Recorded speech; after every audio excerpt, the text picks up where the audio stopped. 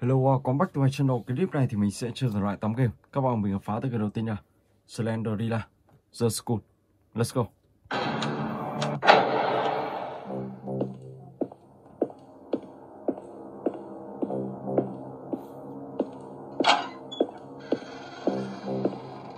Món đồ đầu tiên.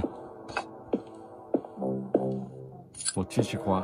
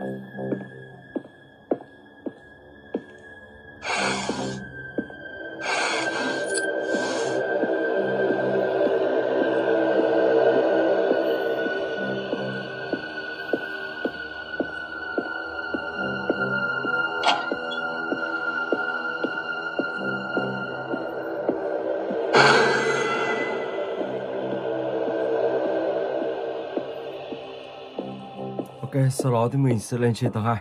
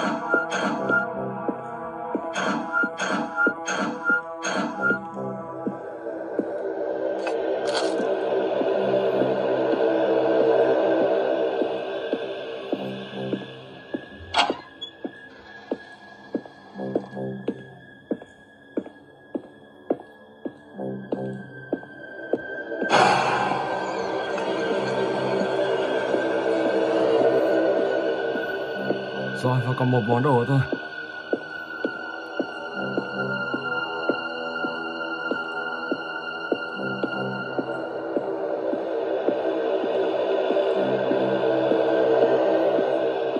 Đã đủ 8 món đồ.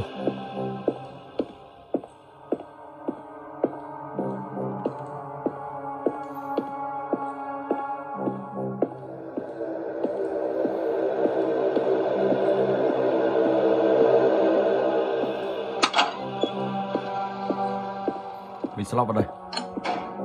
Sau đó thì sẽ lên trên tầng 3.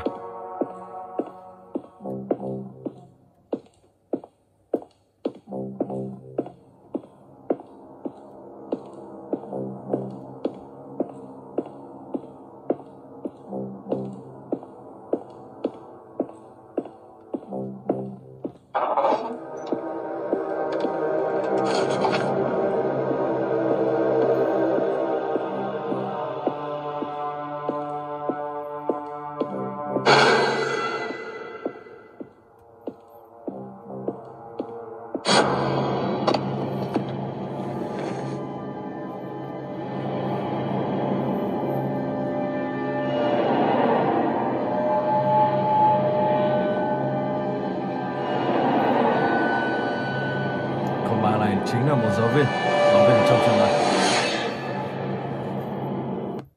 Rồi ok, và bây giờ thì mình sẽ sang tới cái tiếp theo.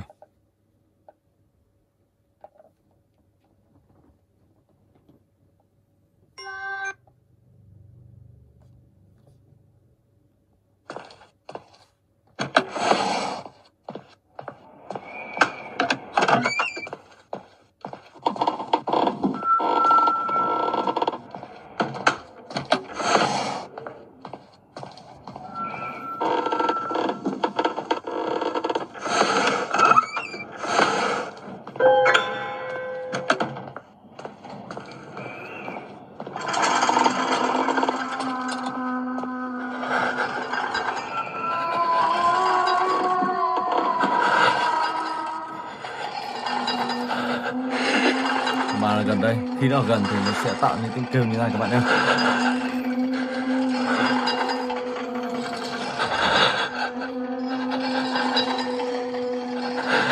Chắc nó đang xuống dưới tầng hầm.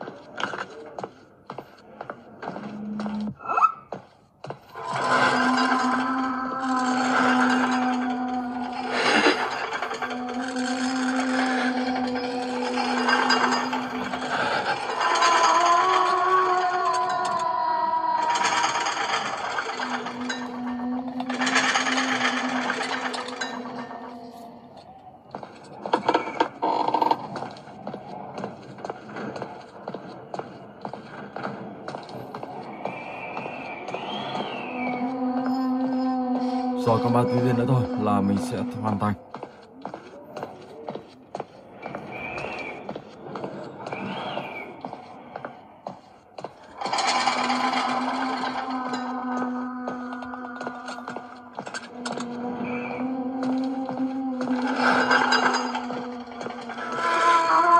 Ok, mình sẽ rủ đi theo mình.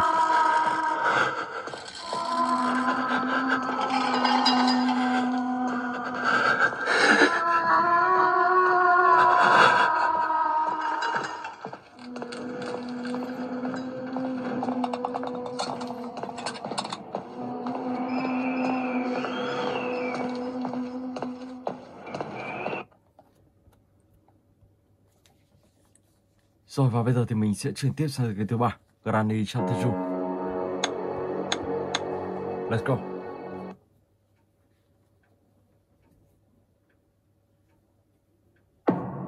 One day.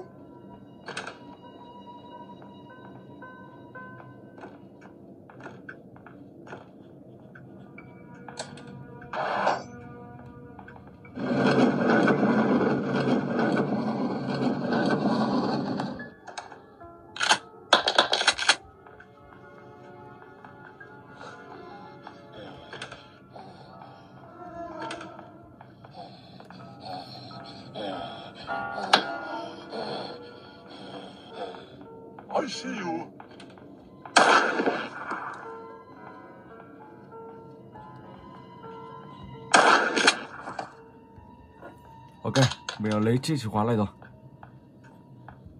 Sau đó sẽ mở cánh cửa đây ra. Ông ta đã mở ra rồi.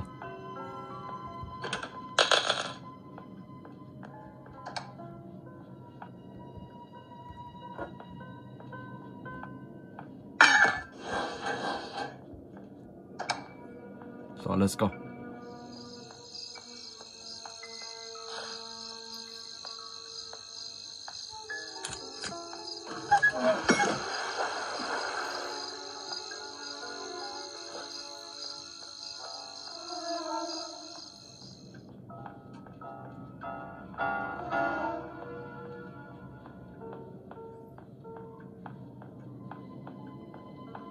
Mình cho vào trong ngôi nhà này.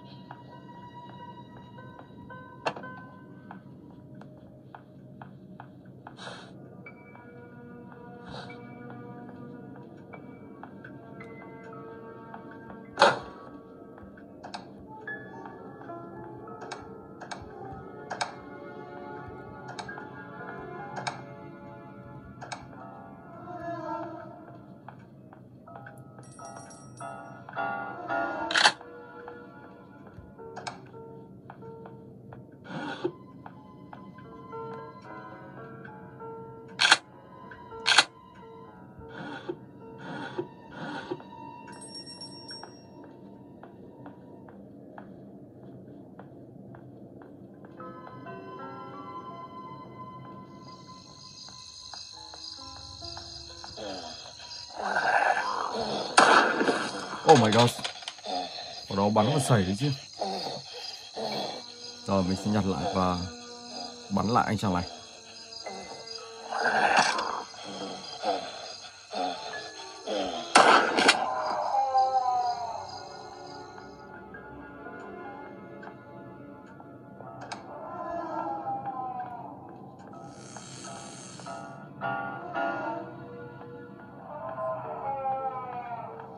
There you are. Oh my god.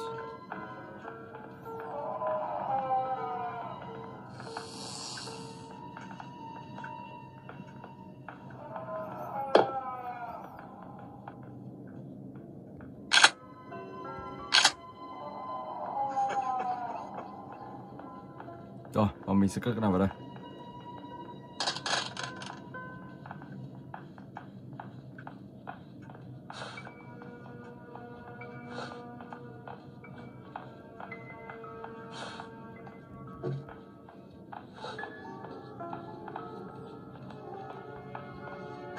Oh my god, đi luôn. Wow. Rồi, và bây giờ thì mình sẽ chuyển sang cái thứ tư, Stickman, để keep lại.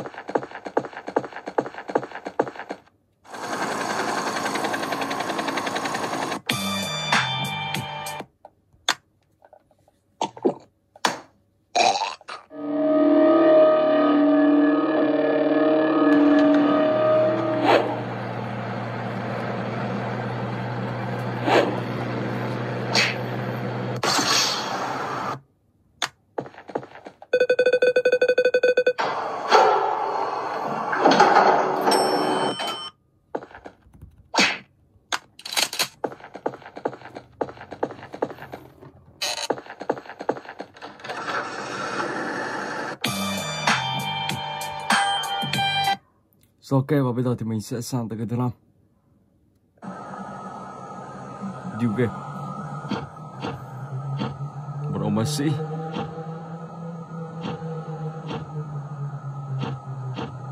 Wow, biến thành zombie.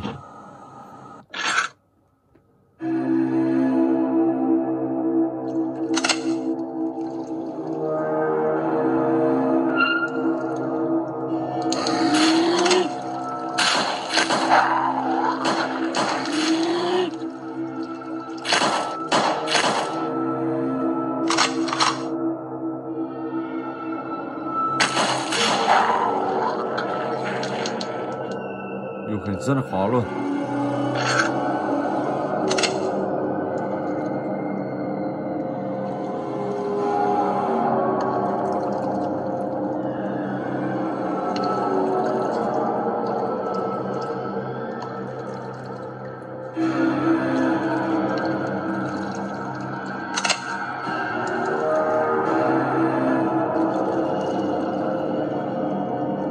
Chắc là cánh cửa cũ kìa.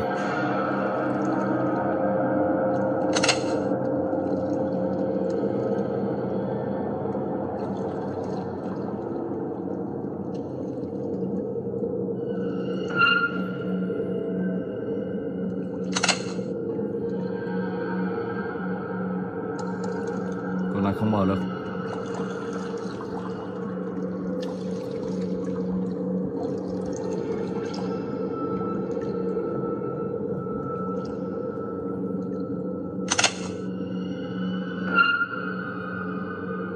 Có chìa khóa để làm gì đâu? Nó phải có một cái gì đó ở đây.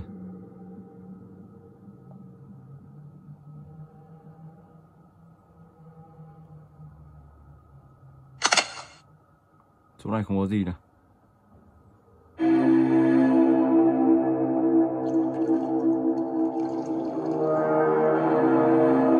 Rất khó điều khiển chỗ này luôn.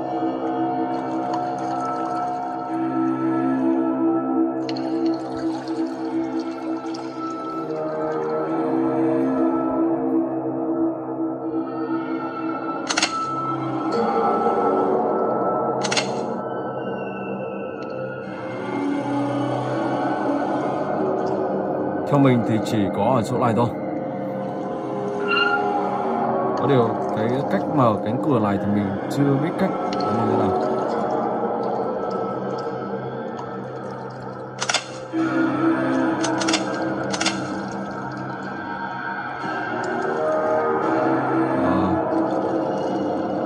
Có cánh cửa đây nữa.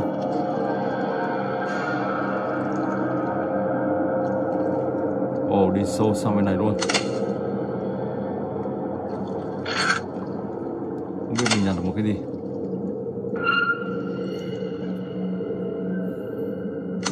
Có tiến sâu tiếp bên trong.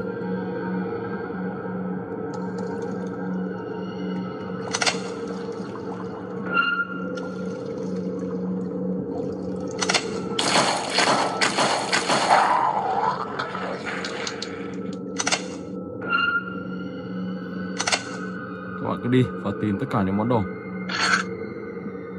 Rồi, và mình sẽ bơm tìm máu. Ok. Đó, cái game này chơi cũng không đến mức độ khó lắm. Sau đó lại ra ngoài và tìm cánh cửa khác.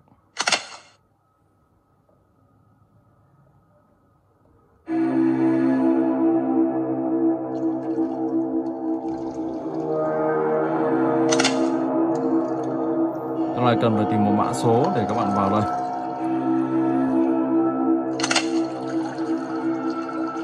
Đó, ok. Rồi, và bây giờ thì mình sẽ chuyển sang một tựa game ma. Let's go.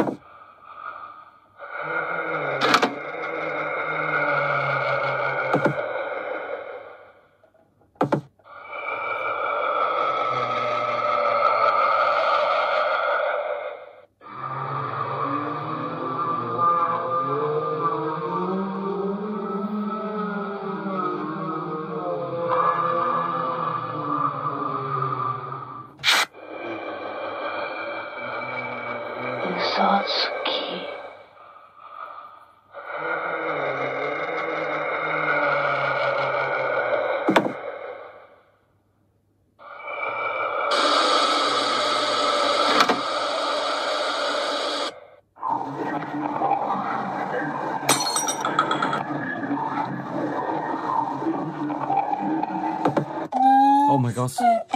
Wow, nhanh thật. Rồi, và bây giờ thì mình sẽ chuyển sang cái tiếp theo, Granny Chapter 1.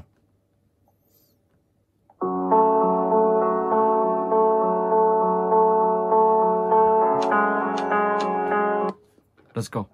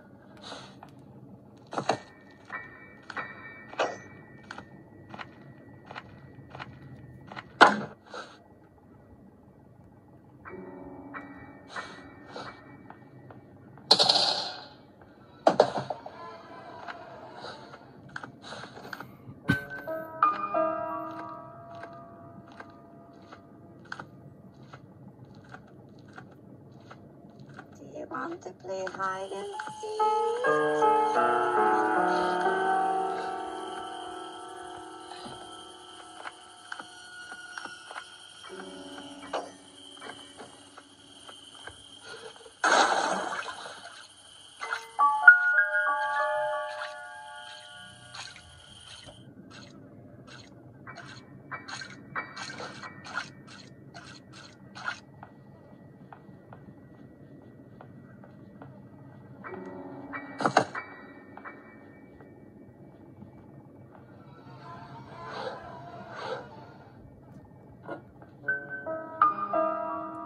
So let's go.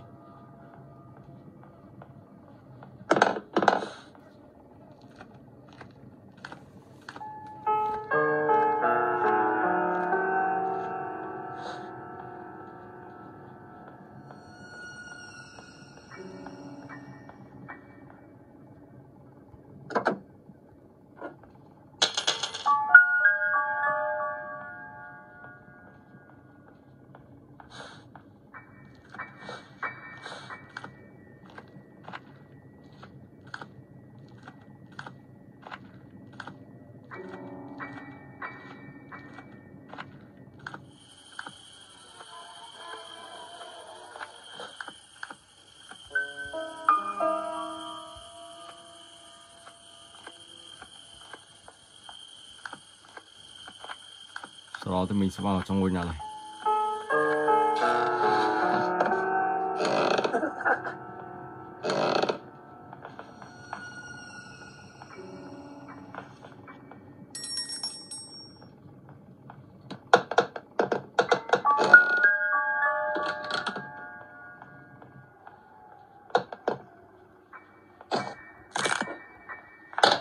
Oh my god. Ông ta đi ngay đằng sau mình với Tài chứ. Và ta đi ngay đằng sau mình. Tài thật. Rồi, và bây giờ thì mình sẽ chuyển sang game thứ 8.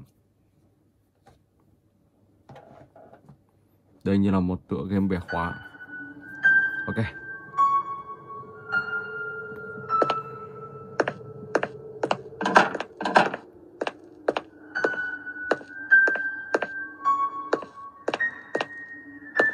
có gì.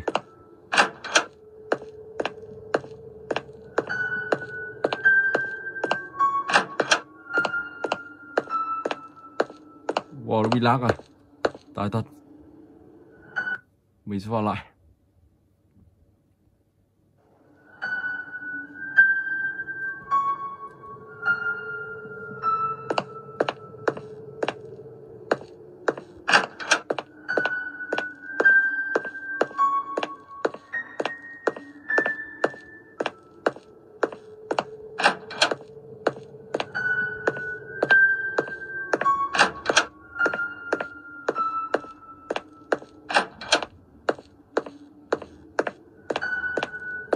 Một chiếc chìa khóa.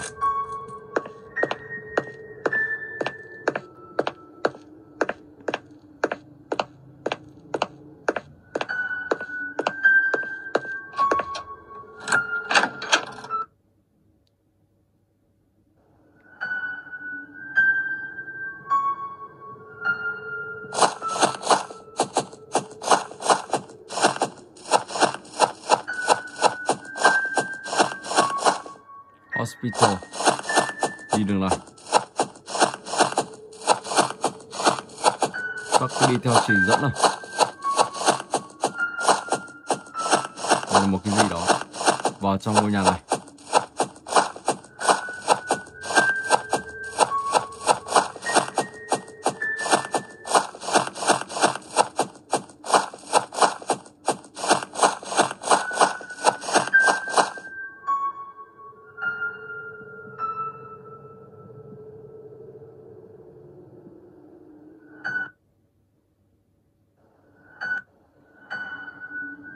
Sau đó tiếp tục các bạn sẽ bẻ khóa tiếp và thoát khỏi căn nhà này, hoặc là đi tiếp. Và căn nhà này nhìn có vẻ hơi nguy hiểm và hơi đáng sợ. Đó, có một tiếng mở cửa.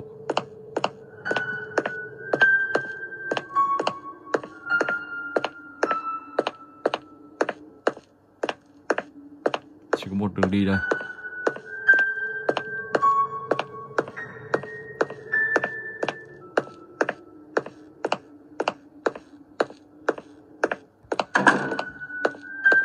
Đây là một bệnh viện rồi. Và bệnh viện này rất là rộng.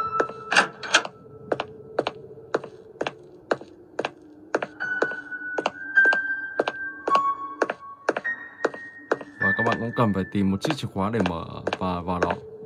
Đó, các bạn cần tìm một chiếc chìa khóa trong bệnh viện này. Và một bệnh viện này rất là to. Ok, rồi. Và mình xin phép dừng clip tại đây. Hẹn gặp lại các bạn trong clip tiếp theo.